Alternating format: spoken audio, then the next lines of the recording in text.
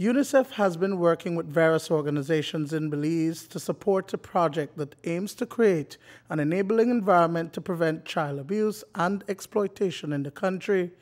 The project falls within the purview of the organization's three priorities: protection of children, access to justice, and prevention of violence. This particular project is a central platform through which UNICEF offers its support through partnership, advocacy, communication, and engagement at the technical level to ensure that Belize can gradually move towards realization of our own goals here in Belize to make Belize a safer place for children, free from violence, and with available support for the long term to transform Belize into a safe and supportive environment for children. A two-day workshop began today to reflect on the work of several partner agencies, including the Youth Enhancement Services, the Child Development Foundation, and Legal Aid. The initiative was spread across the country over the past 2 years. We partnered with UNICEF to provide some awareness raising for parents on issues related to violence against children. So looking at inappropriate disciplinary practices and helping parents to address common behavioral problems with children so that it doesn't result in them abusing the child in an attempt to discipline them. What our role was almost threefold. One, we were working with young people, adolescent girls and boys who were going into schools, talking about sexual abuse, talking about exploitation, human trafficking, how to protect themselves from abuse, and where to report. The second part of the project had to do with parents. And as you know, YES operates a Teen Mom Center. And so we have a lot of young teen mothers who attend our program. And what we do with them, or did with them, was to say, okay, you all are young parents.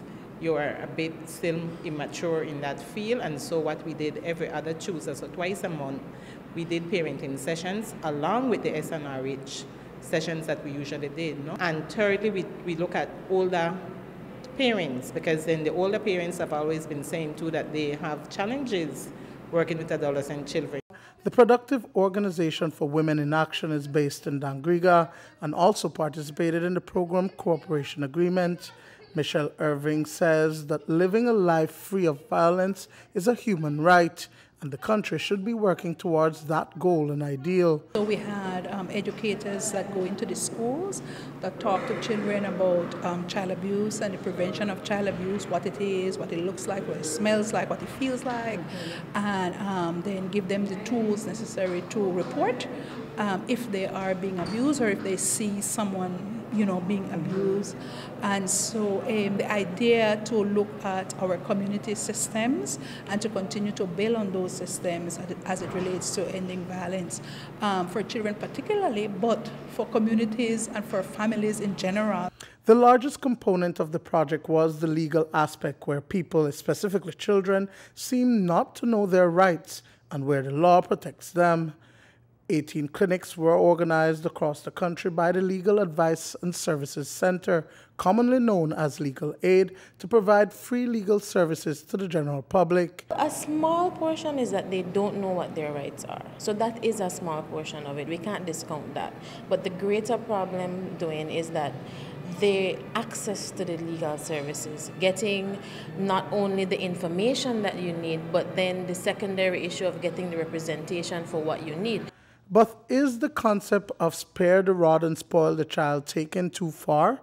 An interesting finding of the project is that there are traditional forms of discipline that are abusive. Sometimes there is some cultural acceptance of violence, and a lot of times violence to correct a wrong or what we perceive as a mistake and things like that. We all grew up with, for example, our parents whipping us or stoning us with the scoreboard or those kind of actions because they wanted to correct the wrongs. There are very varying parenting styles we found from doing this project. And we did have to have some conversation about some things that we may be doing that may not be the best thing. So we looked at traditional methods of discipline, which focused a lot on physical punishment and the heavy use of corporal punishment. Country Rep for UNICEF Belize, Dr. Susan Kasede, says that there must be a public-private sector approach to address the issues of child abuse and exploitation. We're not going to solve the problem of child abuse and exploitation without every hand on deck.